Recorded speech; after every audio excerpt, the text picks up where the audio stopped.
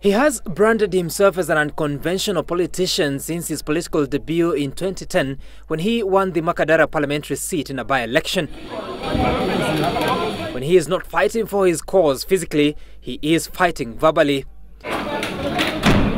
But it is his speciality or the love for recording conversations that remains his strongest weapon. But when they leak, the battle is redefined. Hello. Pigia mdosi. Nimpigia mdosi wa nini na wewe? Lakini sasa order imetoka kwa order imetoka juu.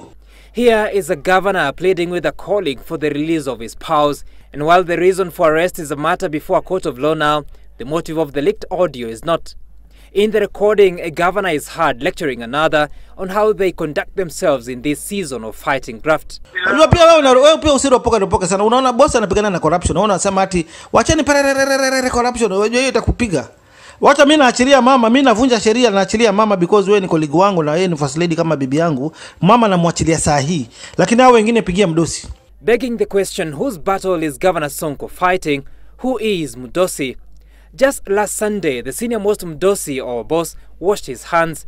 We must reach to a stage in our country where it is not who you know, that you know the president.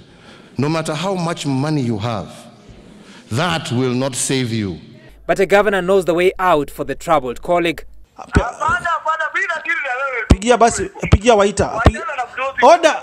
Sikia order. Unajua mimi Nairobi nimekaliwa. Order imetoka juu. Once upon a time in January 2018, Governor Sonko was having trouble with his deputy Polycarp Igathe. And in a bit to show how in tandem they were working, a phone conversation leaked. In it, the boss was assigning the deputy roles. Number 2, hiyo Masai uende ni nzuri. Okay. However, it is not only a tactic for subjects and colleagues alone, but to the higher office too. In 2014, when then a Nairobi senator, Mike Sonko, put President Kenyatta on speakerphone. The event was demolitions in South B, structures that had been put up on a parcel of land believed to belong to the Agriculture Ministry. No, you do what you want, but you arrest them now. And just like that, a senator got his way. Waziri Felix Kosgei, Your Excellency sir, huyu Minister wa Agriculture, na niko na correspondence na yeye nimemwandikia barua akanambia abomoi. Sasa ako hapa wananchi wanabomolewa manyumba akiwa ndani, Your Excellency sir. Hiyo sasa wacha nisimamishe sasa. Thank you sir. Thank you very much sir. And so why does the governor do it? Is it to embarrass his subjects? Is it to settle scores? According to Article 73 of the Constitution, a state officer, read governor in this case, must exercise his authority in a manner that, quote, demonstrates respect for the people, brings honor to the nation and dignity to the office. It must be exercised in a manner that promotes public confidence in the integrity of the office.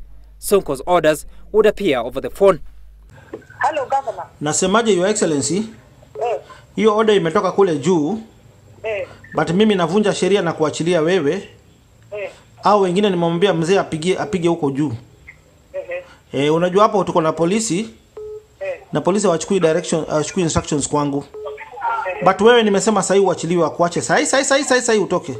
Is this the final recording to leak featuring the voice of the governor? Sam Gituko, Citizen TV, Nairobi.